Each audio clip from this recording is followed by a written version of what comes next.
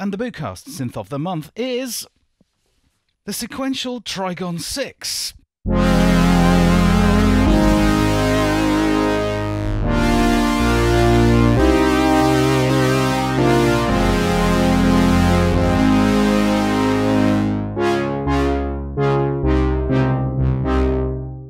It's going to be a bit of a strange synth of the month this month because I've only got this for a very short time and I've actually just done a review for Nick at Sonic State and I don't want to tread over everything I've done with them. So what I'm going to do is just basically do a few presets.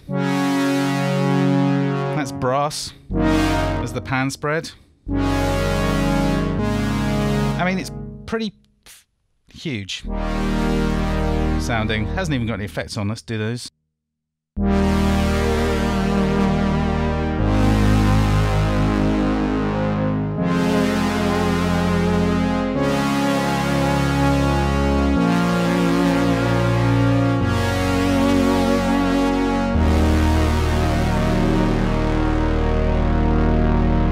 I'm sure you'll agree that sounds enormous, does it not? And yeah, it's because it's got 3 oscillators. Yeah, none of the other 6-voice sequential, formerly Dave Smith Instruments synths, have 3 oscillators. The OB6, which I've already showed you, has only got 2 oscillators and one of them with a sub, but this is 3 true oscillators, and it really does.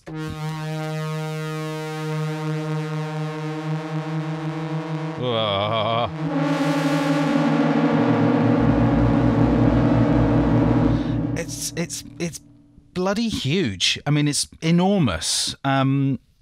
And I can't help but, I'm sure you can see it as well. I mean, this feels very like Mini Moogie, doesn't it? So we've got the switches and the octave switch and down to low and backwards saw and all this stuff. I mentioned this in the Sonic State review, which you must go and check out because it's much more in depth than this is going to be.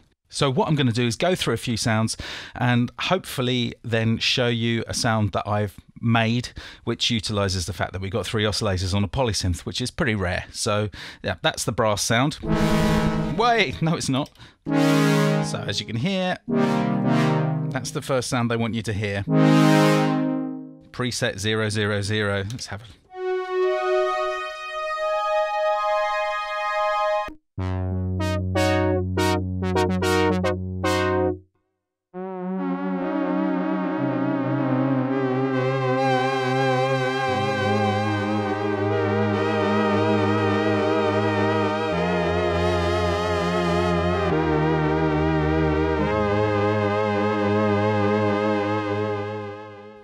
So talking to Nick about this, and quite a few people online have been saying this is like a memory moog. No, I've never played a memory moog. I have no idea.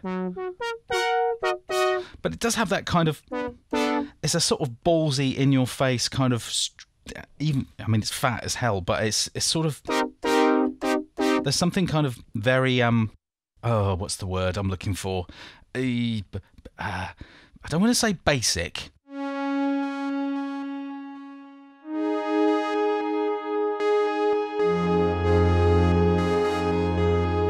So yeah, it's got one LFO. Once again, same problem as the OB6 has, only one amount knob with all of these destinations. The polymod section, which is pretty cool. Aftertouch, which is a bit harsh.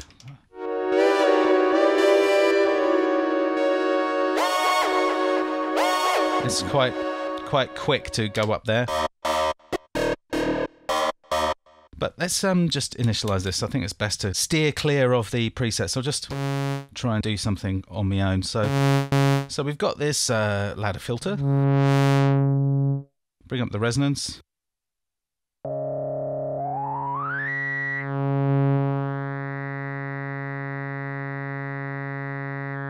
Behaves like a Moog ladder filter, sort of. Except it does have, it goes down a bit lower. And we've also got a 2-pole version, which is even more powerful. So yeah, let's go for, yeah, first sound I'm going to do. So it's pretty huge. We've got this knob here, which goes between drive and feedback. Now drive is adding a little bit of extra power into the... But if we go the other way to feedback, which is the old, put the output into the input and make it eat itself.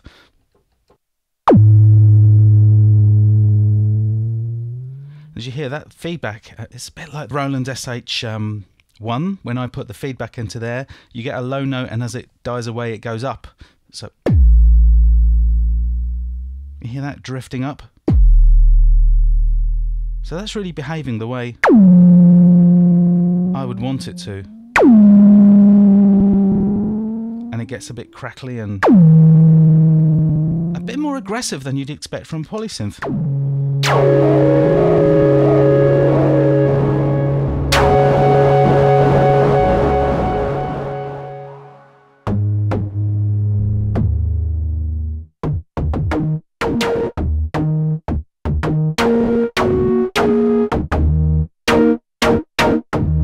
Sounds a lot brighter and harsher and more aggressive and violent than the OB does. I'm sure it's possible to coax gentle stuff out of it. Let's have a go. No, not yet. I'll take the feedback off first.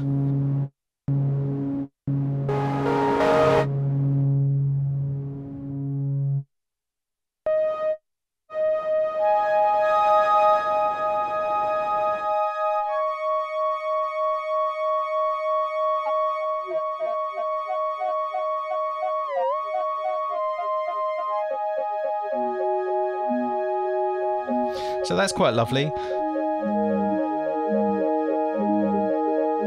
Okay. So what we found here is that these are, I'll take the resonance off. I'm guessing these are slightly out of tune with each other. Yes, they are. So bring the resonance up.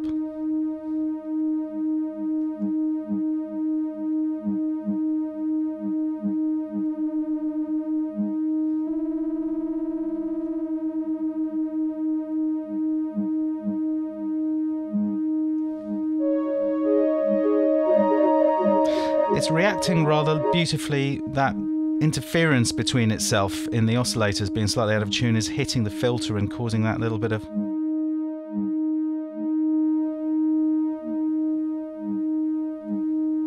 Bring up the pan spread again.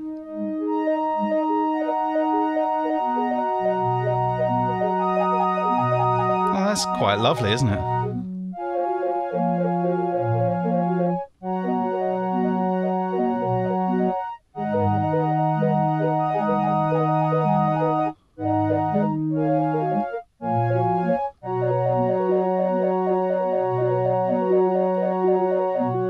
Yeah, I've slightly surprised myself there.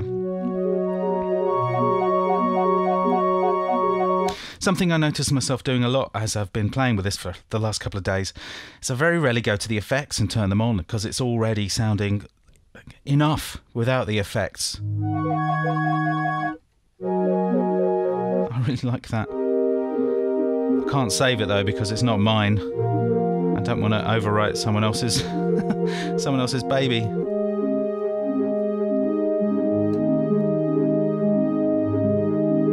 So yeah, so that's, I guess that's gentle and a little bit quirky and odd. So it's capable of being, you know, balls out in your face, insane, loud, brassy, bam, ouch, my ears. But also it's capable of doing this kind of thing. Jolly good. So as I said, it's going to be a strange one. I'm not going to go through all of the front panel. I'm not going to give you stories about it because I don't have any. I've only had it for a day.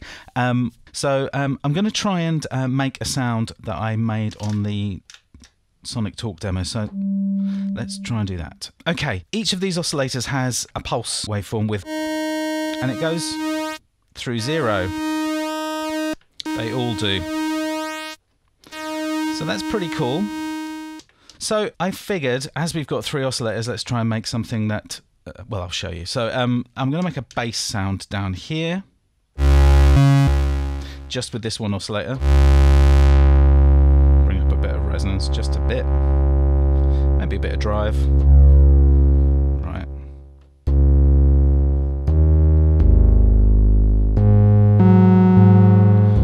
I'm going to put a bit of LFO into the pulse width of 3. Here we go.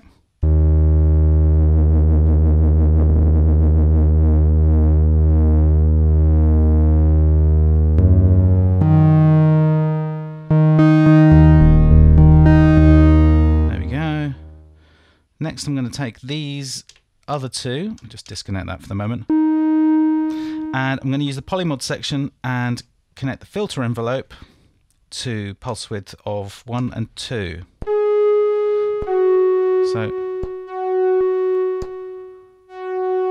So we can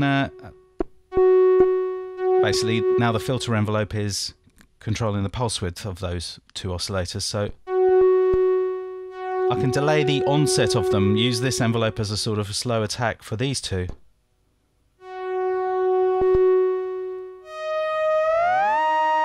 Tune that.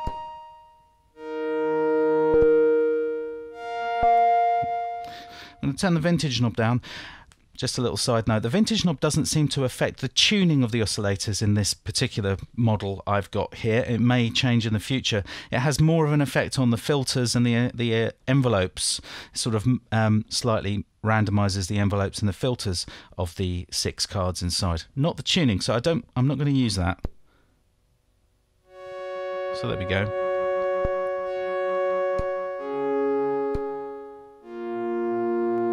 Okay, and together, let's bring that back.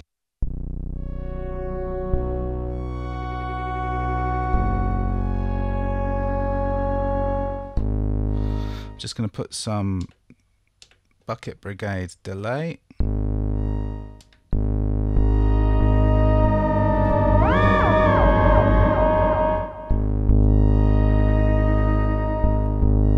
And a little bit of reverb.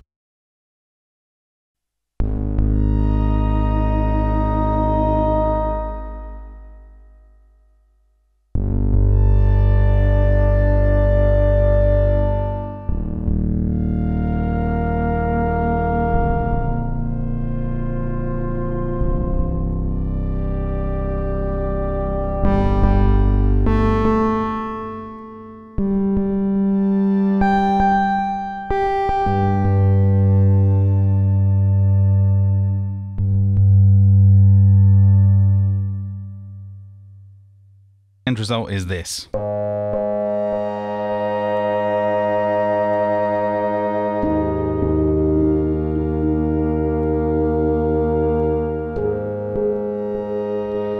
So we've got a root note coming in and then a little chord coming in as well.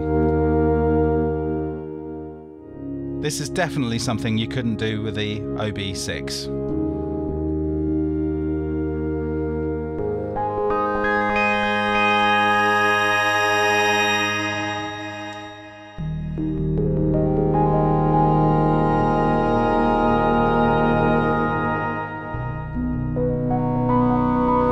So this was Dave Smith's last work, and such it should be revered just for that alone.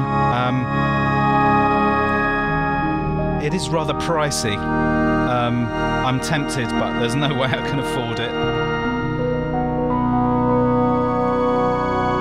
It has a pretty unique quality.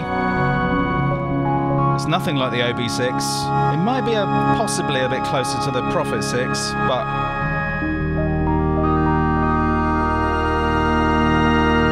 a little bit more violent and unruly.